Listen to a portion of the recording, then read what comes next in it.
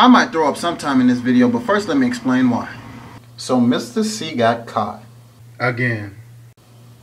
I don't think I should be commenting on it, but I think I'm gonna do it anyway.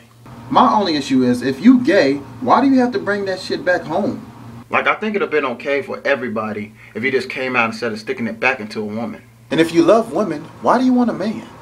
That must mean he ain't never had no good kitty cat. Cause vagina is like Lisa Ray, and I wouldn't trade that for Husky Bear. And you see how that gay dude came out and told on him? And what that nigga say?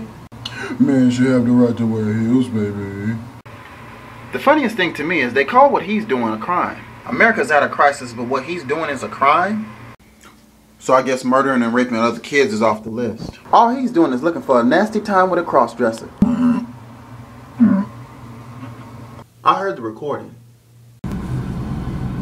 Vagina? I thought you had a penis. Then they try to blame it on his Middle Eastern background. You know damn well that ain't gonna work. Because if I was cheating on my girl, I couldn't blame it on my daddy for cheating on my mama. And so what? He likes to suck some.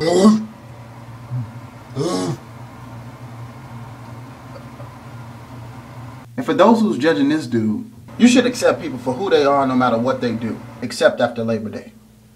And before you judge them, look at yourself. I accept all my downfalls. See, I got this big old bump right here.